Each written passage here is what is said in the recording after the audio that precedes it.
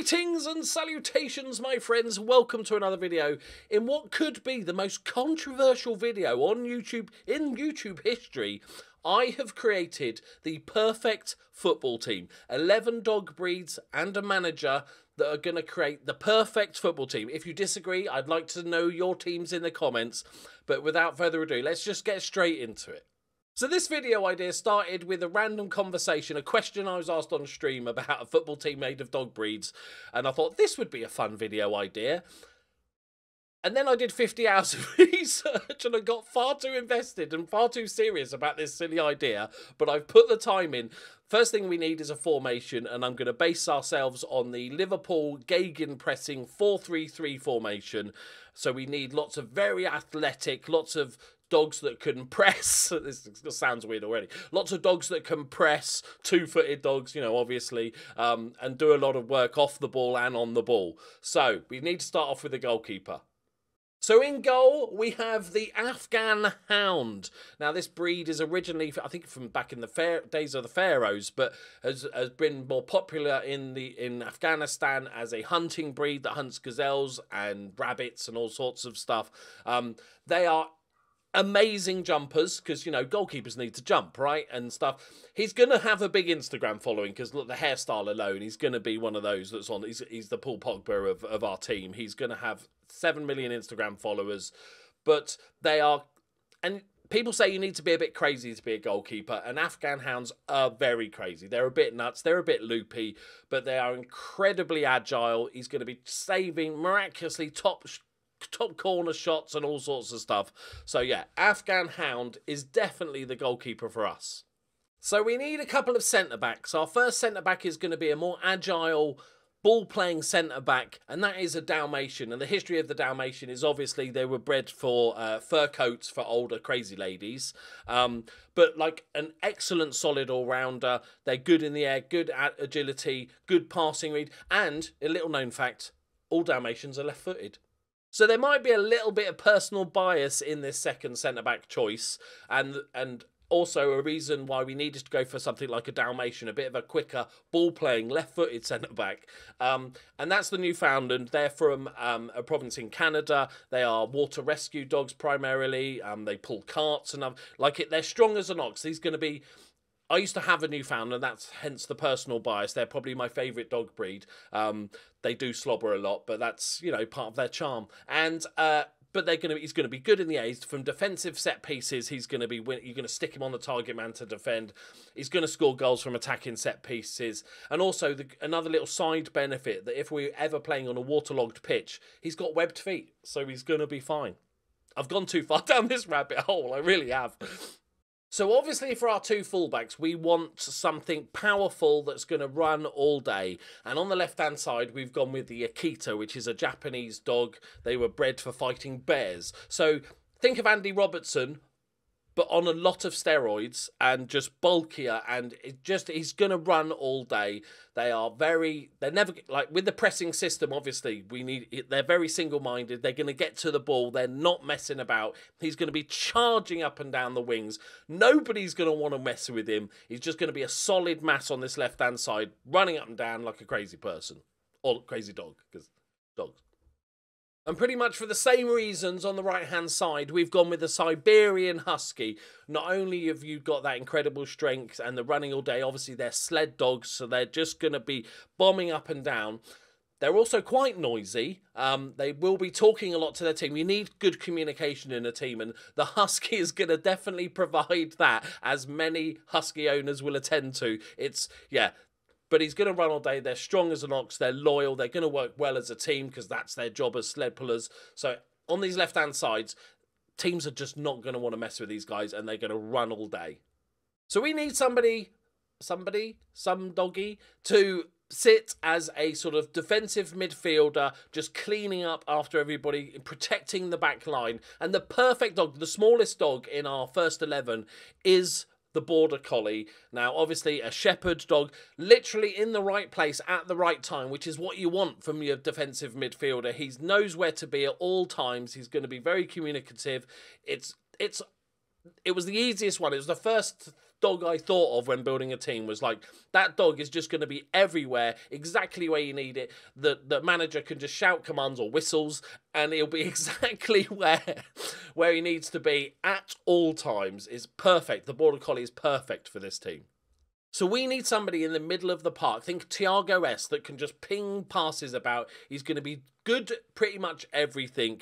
And he's also going to be our captain, is the Rhodesian Ridgeback, also known as the African lion dog, because they literally used to help hunt lions. So they're quite tough in that regard. But they're also sight hounds because, as we know, as a playmaker, you need to find the passes, pick the passes out. But he's not just about that. He's not a soft dog. This is a mountain of a dog, incredibly athletic. He's going to be bombing up and down. He's going to be filling in gaps when the wing backs go forward. He's going to be filling in. Incredible dog, incredibly intelligent and loyal as well. So he's going to be our captain. He's going to be the one club dog. Or almost said man, that would have been confusing. He's the one club dog that's just going to look after everybody. No messing about. If somebody gets in trouble, he's the Roy Keane-esque of our side. If anybody gets in trouble, he's going to be in their faces. He's going to get a lot of yellow cards, but absolute beast. He's a scent hound, which I don't know if smell helps on a football pitch, but he's got incredible. They're one of the best eyesights of any dog, so it's just perfect for a playmaker. Now, as our to partner our playmaker, we will need a box-to-box midfielder. And this is also personal preference. The picture you're seeing above me is actually my dog. His name is Loki, because I stole his name from my YouTube channel, because I'm not very creative like that. He's an Australian Shepherd, which, don't let the name fool you, they're from America. It's very confusing. They're another Shepherd breed, so always going to be in the right position. They're... Apparently, they have incredible stamina and they can run 25 miles a day without any worries in the sort of plains of Texas and stuff. I say that's what the books say because I have the laziest Australian Shepherd in the entire world. But he's going to be bombing up and down. He needs to get forward and back all the time.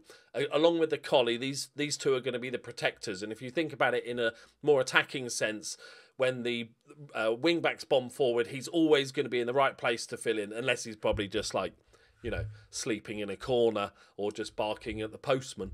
But I'm not sure that's helpful on a football pitch. But incredibly, so yeah, he's Loki. You're in the team. Loki, you better get training, seriously, dude, because it's not going to go well.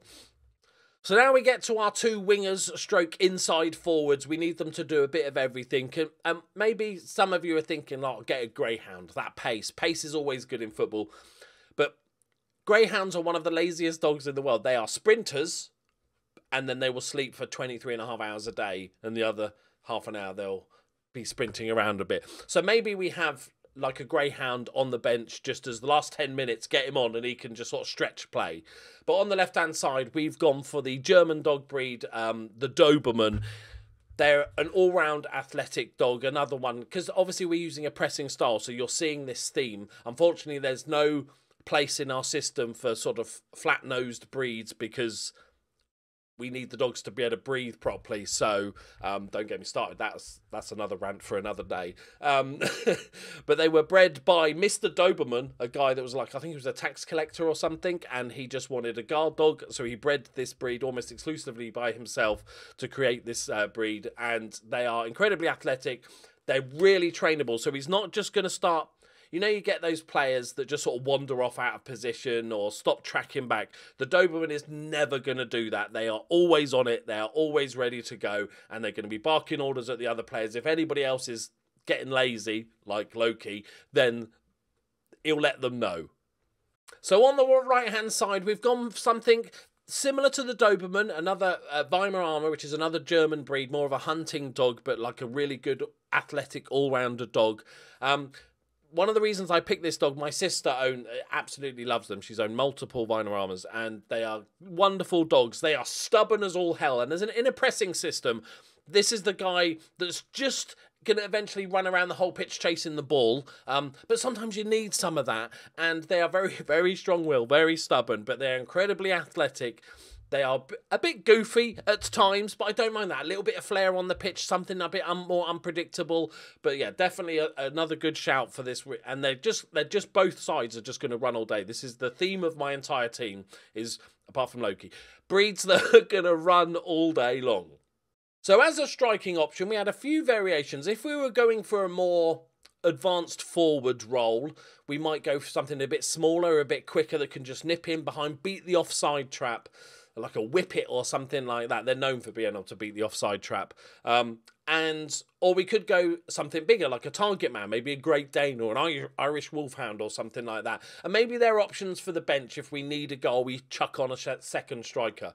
But we, again, need somebody that can do a bit of everything, that can work back, drop deep, pick up the ball, and it seems weird when I know I'm talking about dog breeds, pick up the ball and push forward, but also get on the end of stuff. So a really good, solid all-rounder. So I've gone for the Giant Schnauzer, which is another German breed. They're a cattle dog and also a guard dog.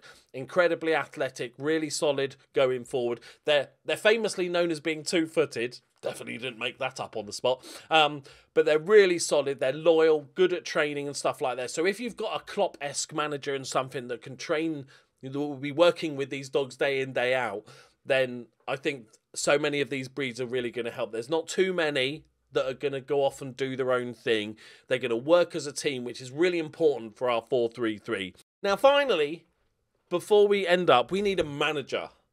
There's many options for manager, but one stood out head and shoulders above the rest, and I don't mean that literally. It's the Chihuahua.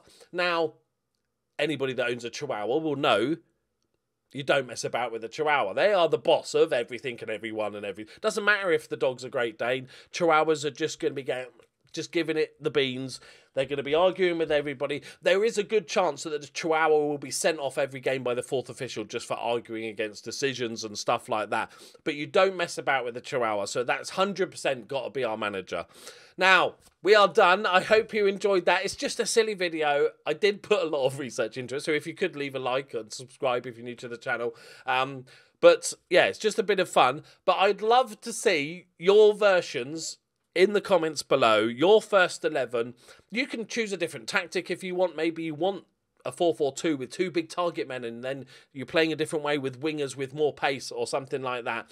You are, as a rule, you've got to go quite logical, you know, what makes sense. But as a rule, if you do own a dog or have a favourite dog breed, you are just allowed to include that in your team. Even though I picked Loki, that is actually a good breed for the team. But yeah, let me know in the comments what your... I'm looking forward very much to watching or reading. That's how words work, isn't it? You read words. Reading all the comments and stuff like that. I hope you enjoyed this silly little video. Let me know by leaving a like, and then I know that people actually cared about it. It was just something... a 5-minute conversation on a stream that got incredibly out of hand. But I hope you enjoyed it. I'll be doing more random stuff like this if you guys enjoyed it. Thank you very much for watching. I'll see you in the next one. Bye-bye.